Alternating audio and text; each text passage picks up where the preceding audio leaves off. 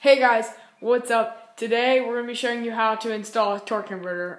This torque converter costs around $100 on Go Power Sports, so make sure you go check them out. And besides that, let's get right into it. First, what you're going to want to do, well, I already have mine put together, but I'm going to take it back apart just to show you guys. So first, you have 15/16 nut that goes right on your shaft, and then right after that you have just a washer, then your pulley. This part's extremely easy. So there went our key. So we're going to take all this back apart. Alright, so now we have just our mounting plate, I guess you could call it. So first, you're going to take this bolt, slide it back through this hole, and a lot of this stuff is keyed. I don't think this is keyed. It is not keyed. But it does have a little bushing in there that you need it to keep it lined up. So now that we got that through there, we're going to go ahead, take this, put this, it's got a little key slot in it for your key. So you're going to slide that over. Then you're going to take your key, put it right down in the key slot, slide it down in there. That should go in all really easy. Now, once you got all that stuff, you want to make sure your key slot is there, like that. Now, you're going to take your, well, mine came with a 41 or a 35. I have the 35, so I'm going to go ahead. We're going to slide that down on here, like so, making sure your keyholes are lined up. And there you go. Your sprocket is on.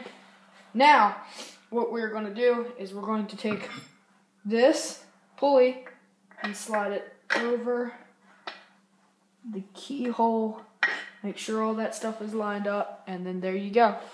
So you're going to take this washer.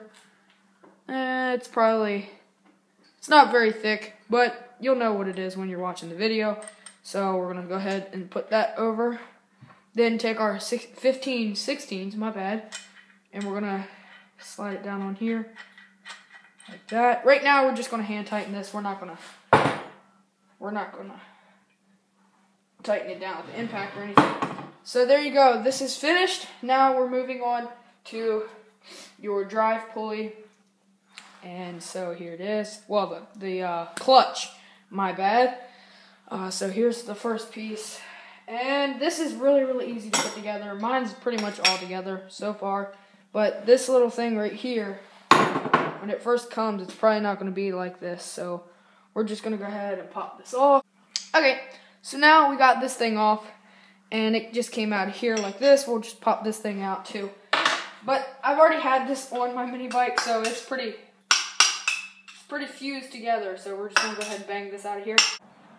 Okay. Got all this stuff off. Here's our pulley completely apart. Like I said, I've been running the heck out of this thing.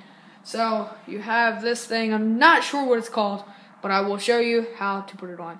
So if you see, it's got like a little flat side right here. We're just going to go ahead and line that up with these flat sides. And you just put that in there like so. Mine is a little wobbly. It is worn out, like I said, just from all the motor. And so that's put in there. And you want it, it's not going to play like this when you first get it. But now we're going to take this piece and put it right in here like so. And there is a key slot on it. And there is a key slot in this little piece of tubing right there. I don't know if you can see that. There it is. Yeah. So it's right there. So if you see that, now you got all that stuff flat and flush and put together. We're going to take the other side of our clutch and piece it together like so. And then you got all of these little grooves there. You're just going to line them up. And there you go. Now you have this brass bushing that goes over top of the shaft on your engine. But in this case, it's going to go over this, just to keep your belt. Let me grab the belt. Okay, so if you can imagine this, your belt is going to be trying to grab if you don't have this little bushing on it. So if you have the bushing on, it's going to spin like that, and it won't wear this little collar sticking up, it won't wear it out as fast. And I believe you can get these on Go Power Sports for like $2. So if yours breaks or isn't in your kit, you can either send your kit back or you can just spend $2 and get this. So now that we got that, we're going to just take the bushing, slide it over, not too hard. Then we are going to take this piece of the torque converter, and basically it just sits down on it like that. But we're going to go ahead and get the engine sitting right about here. Alright, so to install the plate, you are going to need a 10mm socket. I have a deep one. You can use a shallow. These bolts are not deep at all. Very easy to put on, so we're going to go ahead and start installing them. So, what holes you're going to use, this will work for any Honda engine, any Predator, or the Baja 196cc engines. So you're going to see the 6 holes on each group. You're going to use the bottom middle one right there. You're going to use these ones. So I haven't had them marked out. You can see where I've had the torque converter on. But we're going to go ahead and slide that on. When I was mounting this, I figured that you were going to need to cut the back little piece off of the oil fill plug. So once you do that, you have to take your little piece of sheet metal. It's a heat shield that goes over these cooling fins. So you take, I believe it's 4 8mm bolts out, and then you remove that, and then we're going to go ahead and slide this over. Move the bolts out of the way. Slide it over like so. Now, if you're on a workbench, if you're not on a workbench, I would suggest getting on one, because you're going to need to, the torque converter will be sitting kind of at an angle like that. So, first, I like to put the top 2 in. So, we're just going to put them in like so. And I like to hold the torque converter with one hand and thread the top bolts in with my hand. Just a little bit, not anything crazy. So once you do that, you can kind of wiggle it around, find the hole. So once we got those in, now the torque converter will stay there. Okay, so now that we have these 4 in, we're going to go ahead, and I got just a DeWalt drill. I have the clutch set to 17. That usually works good enough, so we're going to go ahead and put these in like so. Kind of do like a star pattern if you want. Kind of helps.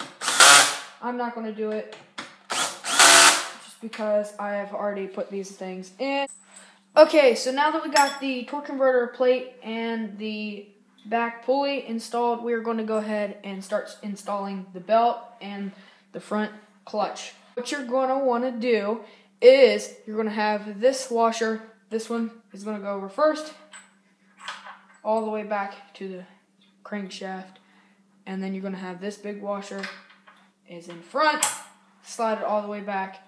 Then you're going to start with your first piece of pulley with the brass bushing installed. So now we're going to go ahead, and this is keyed, so don't worry about having a key, and we're just going to find that key slot, which I already did. We're going to slide that all the way back to the back. Okay, so now we're going to go ahead and install this belt. You're going to want to look at your belt, and usually it says this side toward the engine. So that would be the flat side.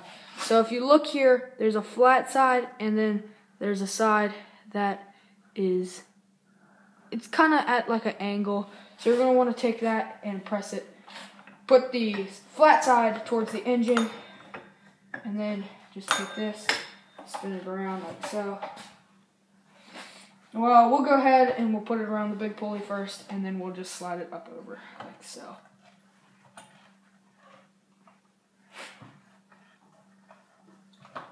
Alright, now that your belt's on, you can go ahead and install your big piece of pulley and clutch. So now that we have that, we're going to find the key slot for it, slide it on. There you go. So your torque converter is almost finished. Now you're going to take, this bolt did not come with my kit. It can't, well, there was a bolt with it, but it just happened to be the wrong thread pattern, so I had to go to Tractor Supply and get another one. So that wasn't that hard of a deal, bad of a deal. So we're going to go ahead and tighten this up.